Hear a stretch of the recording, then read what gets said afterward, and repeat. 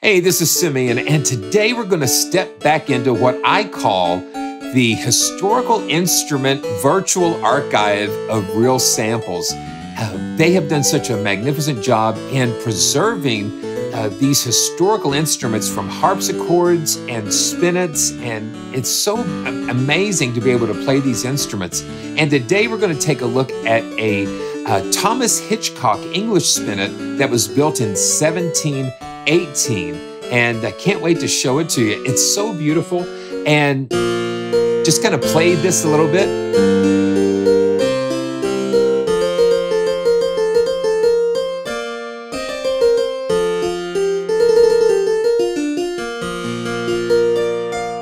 You know, I'm always tempted to hit the sustain pedal on these, but when you look at these instruments, there were no sustain pedals, you know, on these instruments. They were used by, I guess, different ways of plucking the strings or exciting the string, and no sustain pedal. And so, you know, very transient.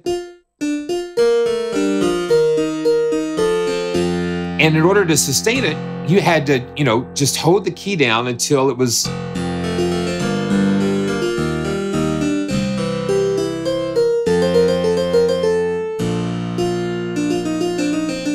And you know me, I've got what I call sustain pedalitis, so I would hold that down.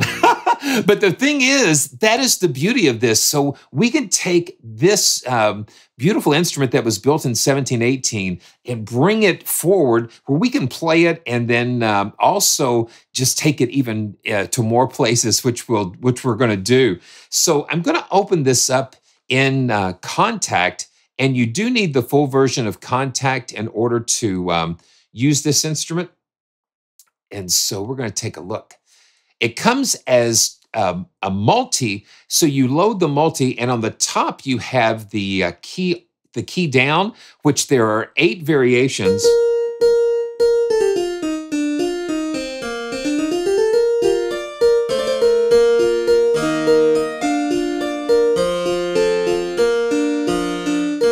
So the thing is, since it's not like velocity sensitive, like other historical instruments like harpsichords, and this spinet is also not velocity sensitive. So every time you hit a key, it's going to kind of excite the string at the same velocity level, but it's not going to excite it in the same way each time. So Realsamples has given us 8 different variations. So each time you press the key down, you're going to get a different variation, up to, you know, 8 variations of that sample. And now with the key up, you have 4. And so let's solo that, and I'm going to crank the gain up on this so we can hear what those release samples. And you've got 4 variations of that, because what happens is the key goes down, it comes up and resets.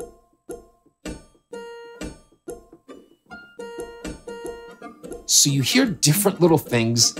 You know, they're subtle, but it makes such a difference when you're playing the instrument. So let's just reset this. I'm going to hold Shift. Okay, Control. Hit Control, and that'll reset the volume. So here we go. Let's just kind of play the basic sound again.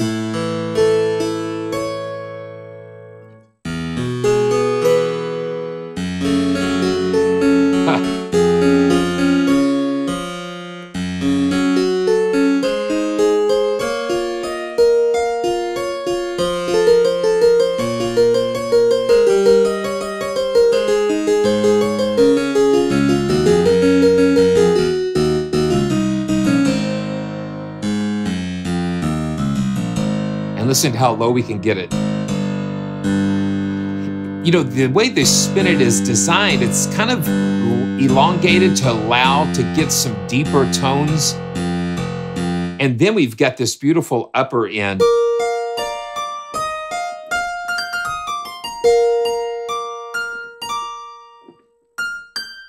Okay, so it ends on this G here. Let's see.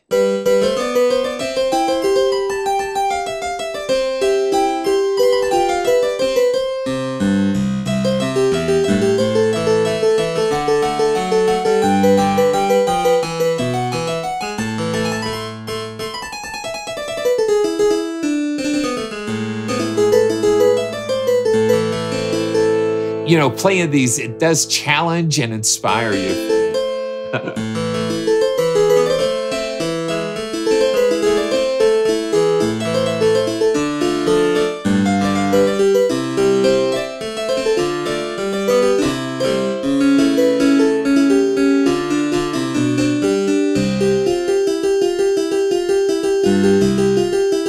Listen to that bass.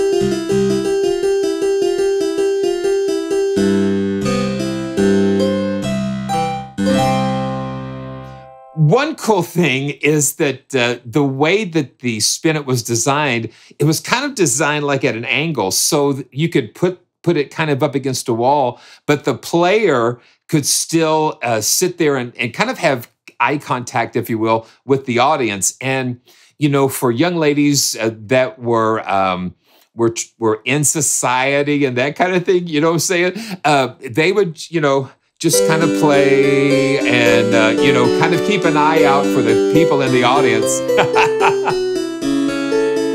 I thought that was kind of cool. I'm a big Jane Austen fan. I guess the movies, Sense and Sensibility and Emma are some of my favorites. And so when I play these types of instruments, it takes me like back into those times, which I think is kind of fun.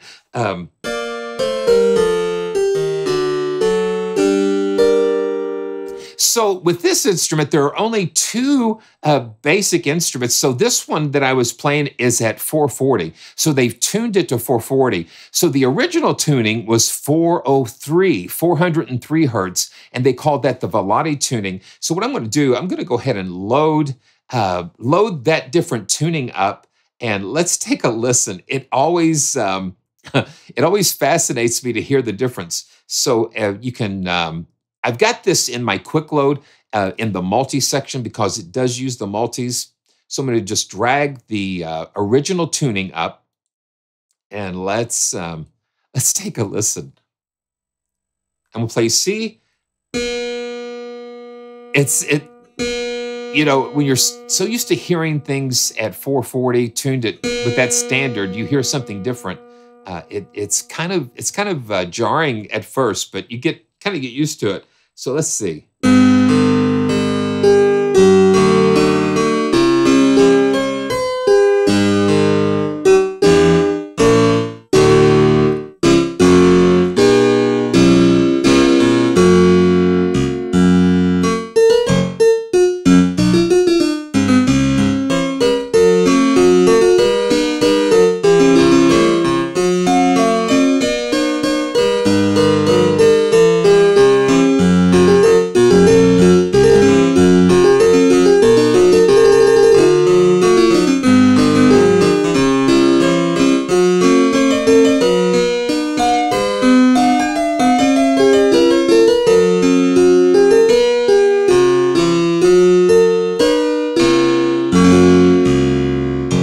And there we've got that G.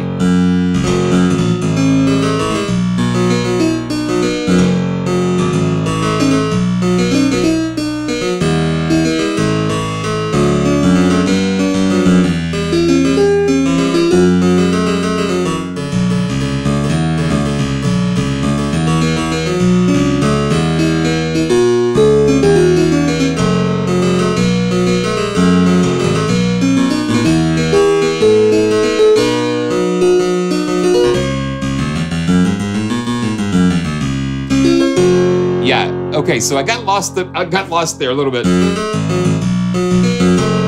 It's the character and those overtones that I'm hearing.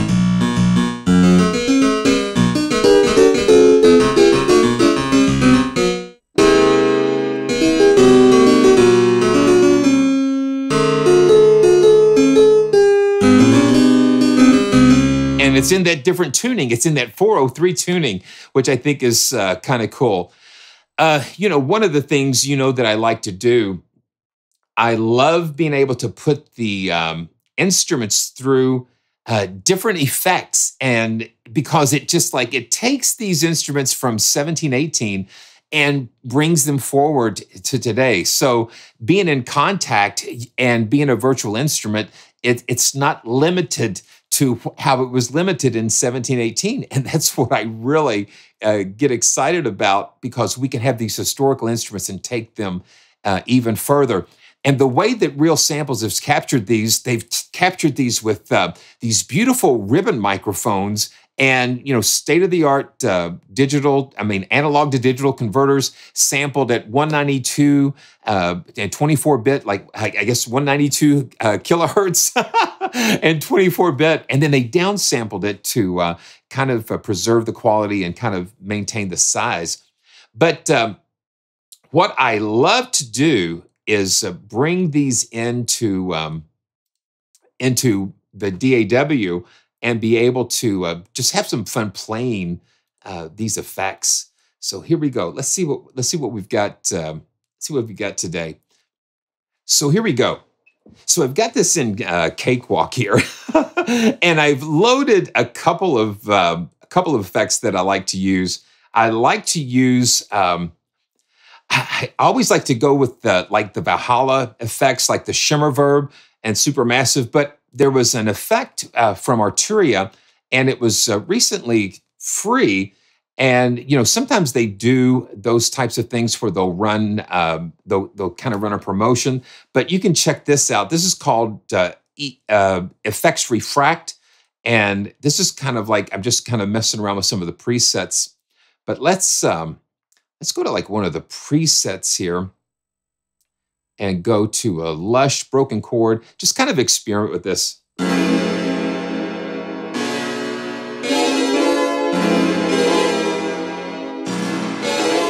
Instantly, it just takes it to another world. We can change the chord to like fifths.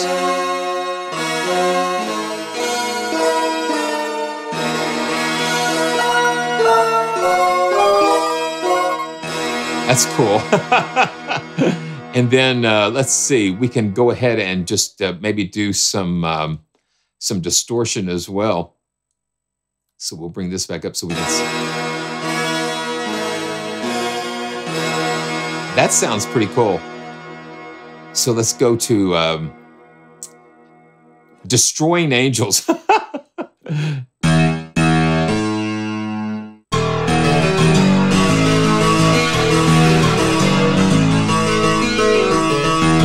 Now let's bring it over to the wet so we can hear more of what the...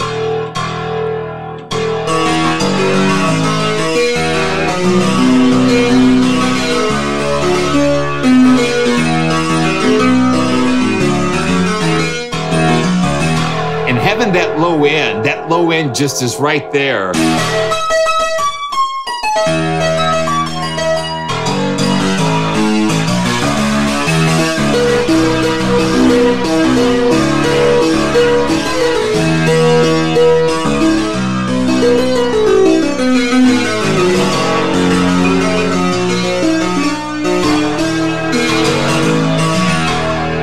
Yeah.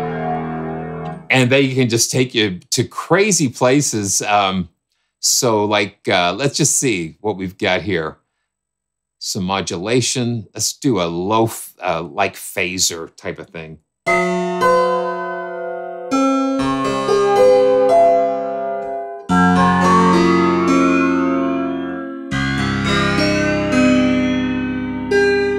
So very crazy effects with refract.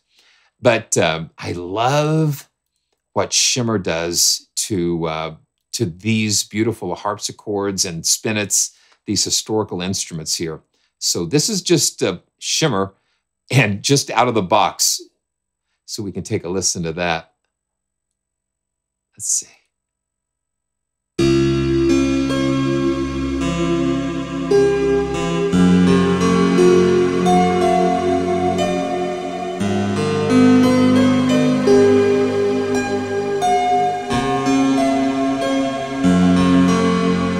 I'm going to use this as sustain.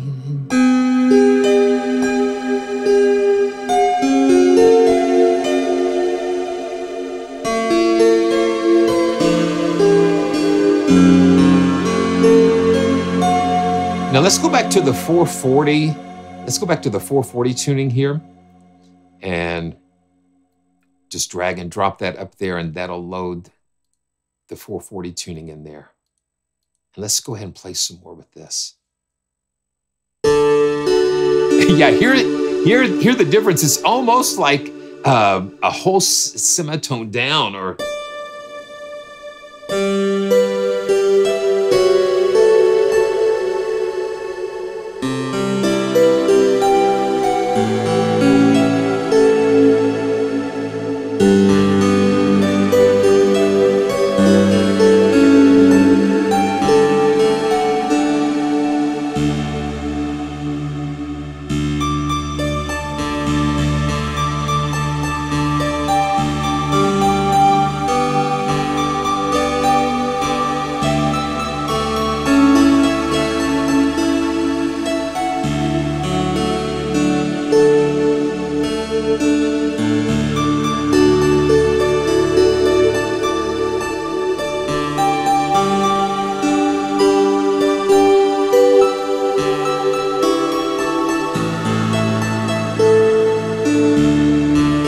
having that nice low end, and then you have the nice, the bright.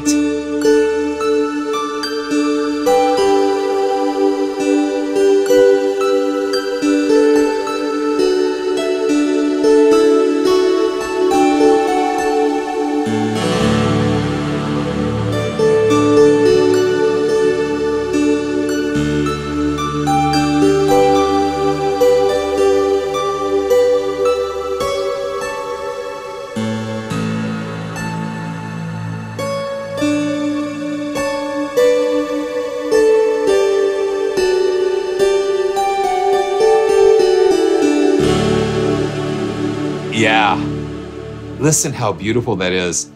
So one thing Valhalla offers us is the we have the Supermassive. Now, Supermassive is a free effect plugin that you can pick up, and it has some really wonderful effects, like delays.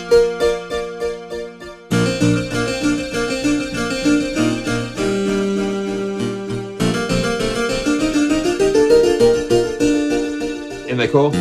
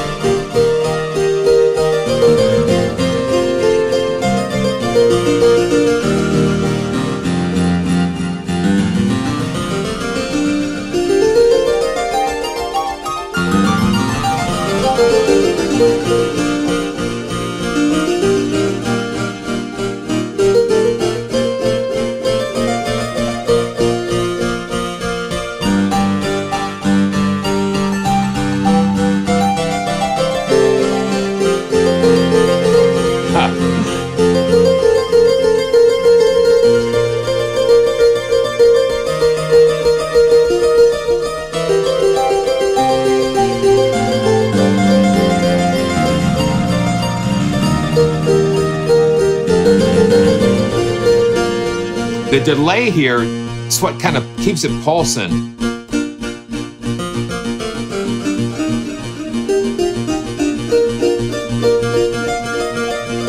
If you play on the offbeat, it gets that crazy syncopation.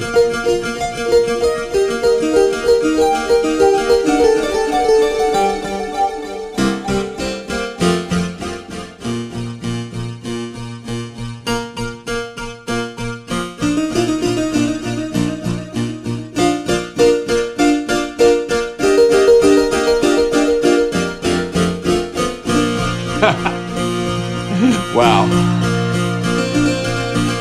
Well, I hope you've enjoyed taking a fun look again into the Thomas Hitchcock English Spinet, where we not only visit the past, but we enjoy playing a little bit of the future.